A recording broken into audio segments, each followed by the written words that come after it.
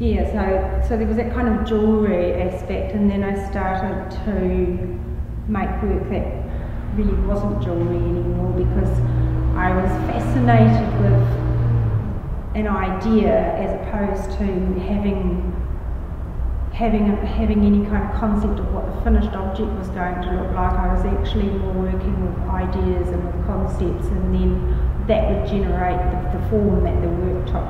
When I started making work, I was looking at Polynesian, Pacific Island material culture, and within that Polynesian body adornment, and there was that ethos, or whatever you call it, of taking something from the environment that was there in abundance and utilising it to create something else. So basically I see them as, even though they look quite different, I see a direct connection between these works here and the lei or the breastplates that I've made over the years as well. Just say, for example, you know, I've got a little Danse fan at home, a couple of them, and someone's carefully cut chip packets up and woven, you know, like the foil into the weave of the fan. So there's this beautiful kind of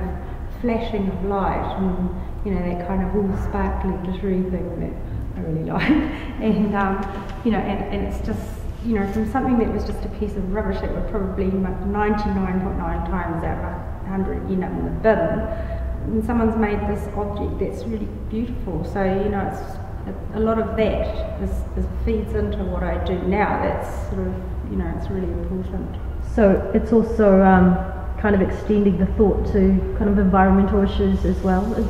Yes, you can definitely look at it like that, and quite often I've been involved in exhibitions that talk about the environment and recycling, reusing.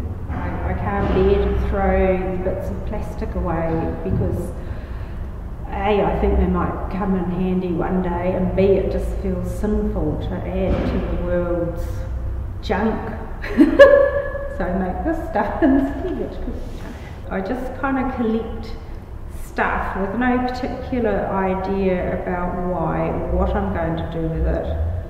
And I think there's just a certain, I'll see something, an object or a thing, and there'll be a certain something that in it that appeals to me, whether it's aesthetic or whether it's part of its narrative, you know, like where it's come from, who it's belonged to, who's given it. I mean, a lot of stuff I get given, people come around and they go, oh, you collect, you know, because I have 25 lampstands in my workshop, people think I collect them, and you know, so you end up with people giving you things as well. So you just end up with a whole lot of stuff, but you take that thing, that object, and make it something else, and you reincarnate it in another form.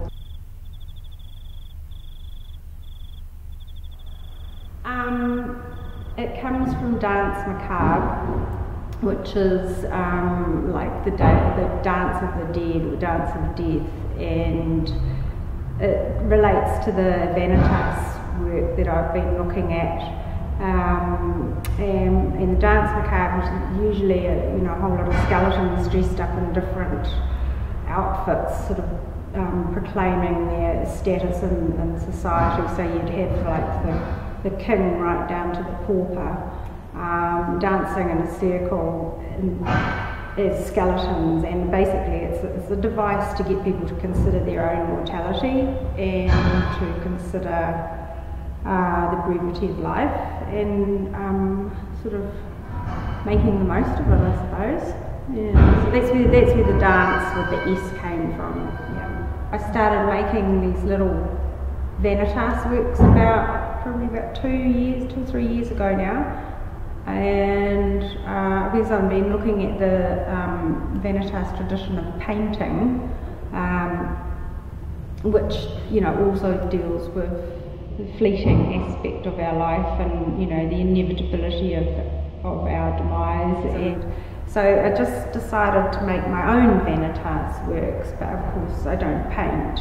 So these are my kind of, I guess, these are my depictions of, and my version of vanitas works in the, you know, from the now. You know, the eternal question of what is the meaning of, you know, why are we here and all that kind of thing. Of course I had no answers. I just get more questions. But I enjoyed making the works. It's my way of thinking about these things, and it's my way of expressing these issues, I suppose you could say.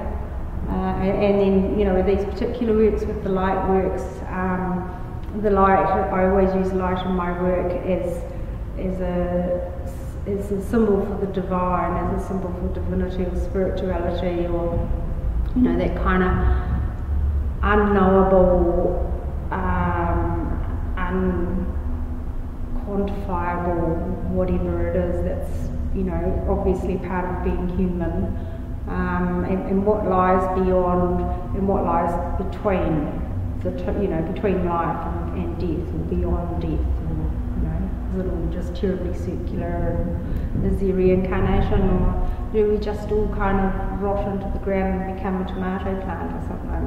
I don't know.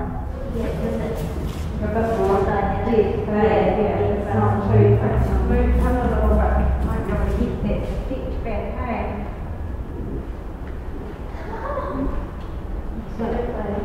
The idea was, I was sort of looking at that. I used to have a lot of tarp cloth up on the walls, and I'd sort of sit there and study it, and you become quite mesmerised. It's quite, looking at the patterns, it starts to, you can get quite into quite a trance, if you will, and it's quite a, I imagine it would be, it's like a mandala, as you know, in terms of it as an aid to meditation or thought,